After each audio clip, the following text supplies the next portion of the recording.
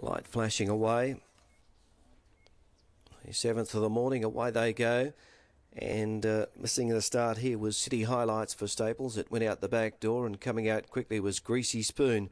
Shows the way here in the early stages from Katie-ish Street, which is also showing speed. Goes up on the inside. Circular Keys now going up around the outside third. They were followed in turn then by Hell of a Devil, who's settling down fourth on the inside.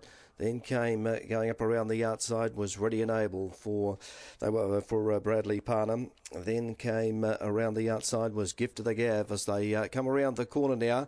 Inside the final 400 metres, and Circular Key for Brown on the outside's gone up, takes the lead from Greasy Spoon. Katie Street, Ready and Able's down the outside, and they were followed by My Girl Kate, who's back and behind them. Circular Key in the centre just shows the way from Katie Street, Ready and Able. Inside the final 100 metres now, and Circular Key just in front. Katie Street coming back at it on the inside, but Circular Key just gets there from Katie Street, Ready and Able.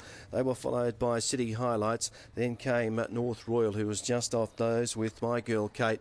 Then came out wider on the track here was Gift of the Gav. Then came getting back was Hell of a Devil, and they were followed by Jeanne Rose and along last Greasy Spoon.